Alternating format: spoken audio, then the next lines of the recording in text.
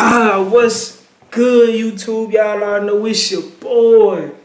Them boy crazy. Y'all already know it's your boy Road to Rob up in this month, man. I already know what's going on, man. I know it's your boy Cam Official. Anytime you see our face, you know it's time for another reaction. Man, this right here one of the longest living beef, you know what I'm talking about? The beef between Gucci. Known to man. Gucci and Jeezy, you know what I'm saying? I don't even not lie. Look, let me tell y'all something. I'm gonna tell y'all like this.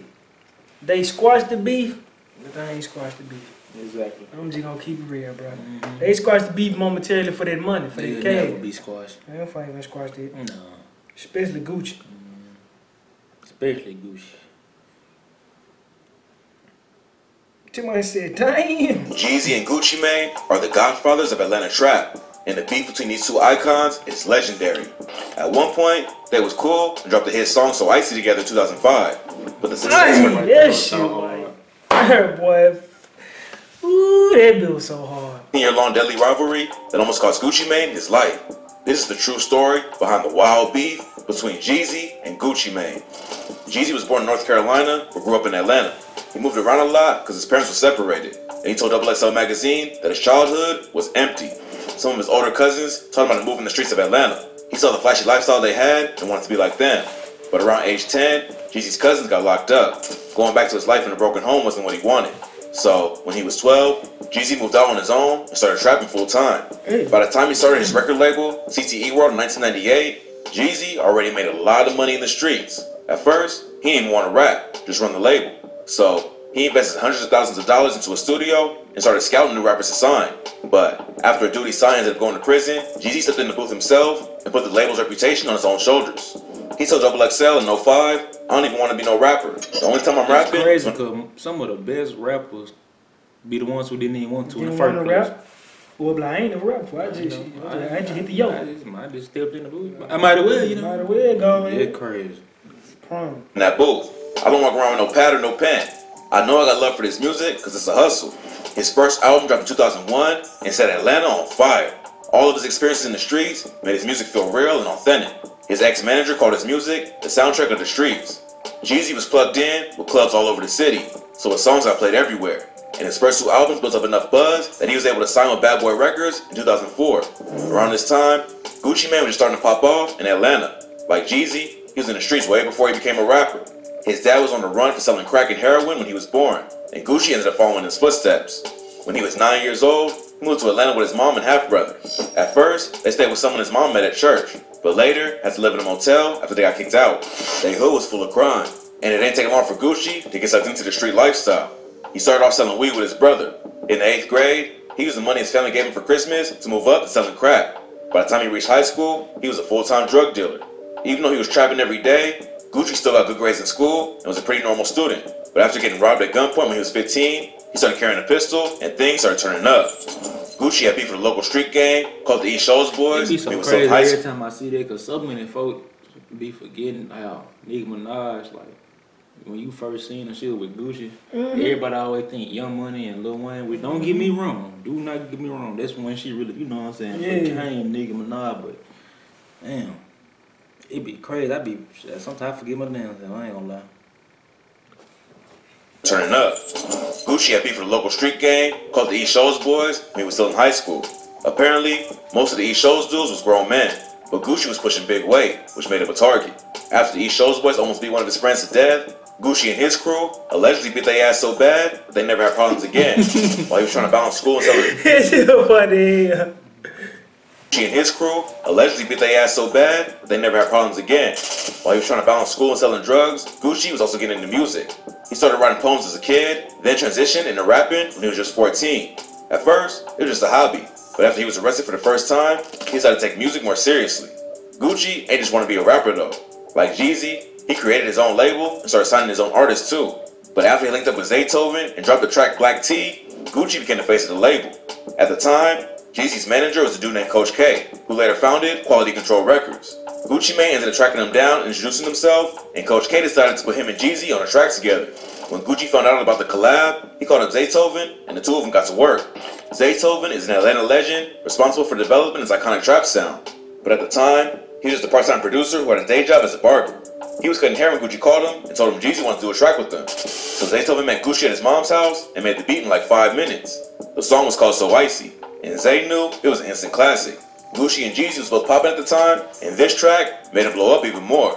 Even though it should have been a win for both of them, rumors started going around, but there was beef behind the scenes. Some said that Jeezy was mad the song was going to be on Gucci's album instead of his own. Others claimed Gucci was upset with Jeezy because he didn't want to perform So Icy live with him. Whatever happened, their relationship ended as quickly as it started. Around a week after So Icy dropped, Jeezy took shots at Gucci. I wonder why they did like that though. Why they put it on Gucci joint instead of Jeezy? Like, because was Gucci dropping before him, or like, man? Because I feel like they should never even did. They should just left that just a music video, like, or at least put it on both of these. When it comes to stuff like that, you know, with them labels, it'd be funny because you know songs got to get cleared and all that type of stuff. So it probably like, well, you know, we can put it on his album, but we ain't gonna put it on yours. Damn, that would cause some commotion. It would cause some commotion. Cause it's like, this fire here, it's on your joint, it ain't on mine. Like, dang, but at the same time, it's like, shit. It's crazy. Damn. I don't know, and then it's like nowadays, when folks make a song, they don't even say featuring, they'll say, and, you know what I'm saying? So it'll be like both of y'all. Yeah, both of y'all, or just leave it at. Or just leave it at that. It ain't yeah, cause they can kind of, you know what I'm saying, cause some conflict with sales and stuff. Man, that's tough.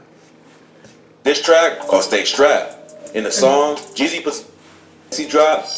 shots at Gucci on a diss track called Stay Strapped. In the song, Jeezy puts a $10,000 bounty on Gucci's chain. Gucci clapped back with the track Round 1, where he downplayed Jeezy's street cred and called him Big Meech's. The two of them went back and forth for a couple of weeks. Then, on May 19th, 2005, the situation went from rap beef to murder. That night, Gucci brought home a stripper from the club. While they was in bed, 5 dudes broke in armed with guns and brass knuckles. It ain't clear exactly what happened next, but Gucci ended up shooting and killing one of the men while the rest of them ran. Then, he allegedly buried the body in the woods behind a local middle school.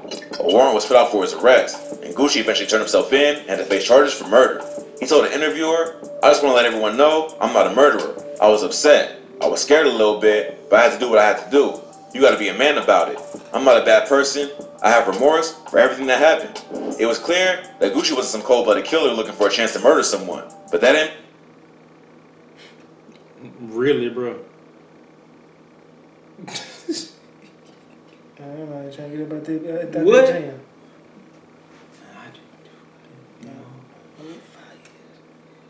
And his ass got out of jail and went right back in. And went right back. He wasn't prepared to defend himself. He talked about how the event gave him PTSD, but he still used it as an opportunity to diss Jeezy. The man he killed was a dude named Pookie Low, an associate of Jeezy who was signed to his label. While Jeezy denies being involved, many believe he paid Pookie and others to rob Gucci. The murder charge against Gucci was later dropped because he acted in self-defense. But the murder only intensified the beef. But see, that's crazy though. Like, that's what bro, that's why I say lawyers foul. Cause even if it's self-defense, you went and buried the body. Exactly. You see what I'm saying? Like, and that's really where with all kind with all like a normal, like who would have went on and got there? You know what I'm saying? Yeah. The most we would probably got dropped 2 down was like manslaughter or something. But even like if you kill somebody on self-defense and you leave the scene, you're going to jail for murder because you left the scene. You got to stay there until the police come. That's why I'm like, man, this bloody more. That man sitting third. Damn, that's crazy. He dissed Jeezy over the failed robbery on multiple tracks. On his song The Truth, he raps, "Go dig your partner up, but he can't say shit. And if you're looking for the kid, I'll be in zone 6. I know it's hard for you to sleep knowing you killed your homeboy. You left his son to be a bastard, won't even raise your own boy." But luckily, the beef stayed in the booth. In 2009, Gucci tried squashing the beef during a radio interview with DJ Drama and Jeezy. He called a truce and said, "I just like to say, it's way bigger than all of us. I feel like the way the city's been supporting all 3 of us, they deserve this. It's about that time, man. We're getting older, growing, so let's do it for the city." The truce ain't last long though. In 2012, Gucci said he wasn't rocking with Jeezy anymore because of his fight with Rick Ross. Jeezy clapped back and said, "Man, everybody knows that boy's retarded. He has an ice cream cone on his face. Let's be for real." After this, the situation settled down for a while, but the beef was still active. That's why it was such a shock in 2020 when it was announced that Jeezy and Gucci Mane was going head to head on verses. the web series created by Timbaland and Swiss Beats. Verses already feature several big artists like Alicia Keys. How much money you think the fuck made off that verse? Gucci. Swiss Beats and Timber. Since they the ones who pretty much, put it together and be having everybody come on. Are you talking about like the whole, like all the verse? Yeah. Man, millions and millions and millions. It have to be because for one, there's like I think there's one of the highest stream things on YouTube and Instagram. Like they stream this shit on YouTube, Instagram. They own website. Like a little app on TV. Yeah, and all of them be getting millions of views on a live. Man, this shit's crazy. I know they made some money. I ain't even know they were doing before they made it. I never knew who. It's crazy. They didn't either. Dog and Nelly. What happened Gucci versus Jeezy was something different. Their rivalry is one of the biggest in hip hop history. And after 15 years, they was finally gonna be in the same room again. During the battle, they each played 24 tracks. Jeezy played his old hits for the most part, but Gucci ain't hold back on rapping about issues from the past. He even performed The Truth, referencing how he killed Jeezy's homeboy after he tried to rob him. After Gucci played The Truth, the situation was getting heated, and it seemed like someone was gonna pop off. But Jeezy took the high road and explained why he invited Gucci in the first place. When I said I wanted to do this shit for the culture, that's what I wanted to do. I wanted to show you that the world care about what the f we got going on because we are the culture. You feel me? Me and you. Where we come from. What we've been through. Us. Me and you. And when I said I wanted to do this shit for the culture, that's what I wanted to do. Nigga, I brought you here to show you the world care about what the f we got going on because we are the culture. You feel me? Me and you. Where we came from. What we been through. Us. Me and you. All these kids out here doing what the f they do because they saw what went on with us, dog. So this shit ain't about me, this shit ain't about you. Then he started listing off rappers who died recently, like Nipsey Hussle, King Von, and Pop Smoke. At the end of the battle, they squashed the beef and performed So Icy together for the first time in 15 years. Gucci told Jeezy afterwards, listen, all respect. I appreciate you for throwing out the olive branch. I accept that. No disrespect, it's all love. Hey man, listen, I respect, I appreciate you for throwing out the olive branch. I accept that. No disrespect, it's all love. But not everyone was cool with how it all went down. After the battle, Pookie Loke's son, Leftside Ross, hopped on a live stream to call out Jeezy and Gucci. During the stream, he told everyone to let his dad rest in peace and revealed he was getting death threats because of the verses. Y'all stay the f out my inbox. Leave me the f alone with that ass shit, cuz. Let my dad rest in peace, cuz. Y'all leave me the f alone with that ass shit. It seemed like he wanted to be left out of the situation, but he also threatened to snatch Big 30's chain. Catch me at Big 30 tonight. Don't snatch him off stage, myself personally. Leftside said he was ready for the smoke, but everyone else involved just ignored the threats and moved on. So after almost 2 decades of being at each other's throats, the two Atlanta legends killed the beat. But fans who was paying attention... It's so crazy though, because it was some dude broke down the video and stuff. And he was like, y'all trying to act like these folks beef real deal still ain't intense. And he was showing Gucci side. He showed, Gucci side not them and stuff. And then, everybody know them because they rappers. Man, that man had showed Jeezy side, bro. And he was like showing the people. Man, they were like, he beat 3 murder charges. He beat this man. He beat this. I said, God, Jeezy. Oh, I said, man. Both of them folks had got some young reckless on me. I said, they would have been bad. At each other's throats, the two Atlanta legends killed the beat. But fans who was paying attention to Gucci wasn't surprised. Ever since he was released from prison in 2016, he's been working hard on turning his life around. Gucci's been in trouble with the law since he was a kid. Over the years, he's been out of jail for drugs, assault and battery, and other cases. In May 2014, he pleaded guilty to possession of a firearm by a convicted felon and was sentenced to 3 years in prison. But being behind bars might be the only reason Gucci's still alive today. He was addicted to a lot of drugs at the time, especially lean, and says he would probably be dead if he wasn't locked up. His time behind bars let him kick his drug addictions, get into shape, and read more books. Gucci dropped 90 pounds while inside and came out looking happier than ever. After his release, he made the most of his second chance and put his energy into more positive projects. He released an autobiography in 2018 and has gotten involved with the prison reform movement. But even though Gucci squashed his beef with Jeezy, don't mean he's done this in Pookie Loke. He recently dropped the track Rumors with Lil Durk, where he rapped, DA dropped my murder, didn't have evidence to prove it. I think my house is haunted. Yeah, by who? The ghost of Pookie.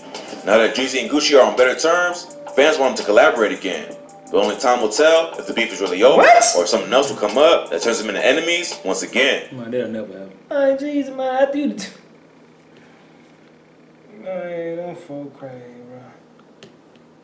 Breathe. Well, I said I wouldn't be surprised if YB do something with it. Do something with Jeezy around him, man.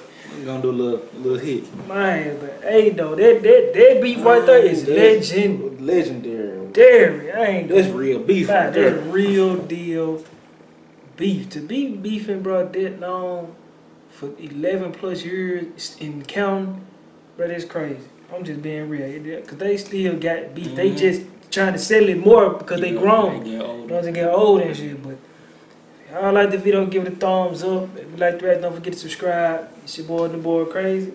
And we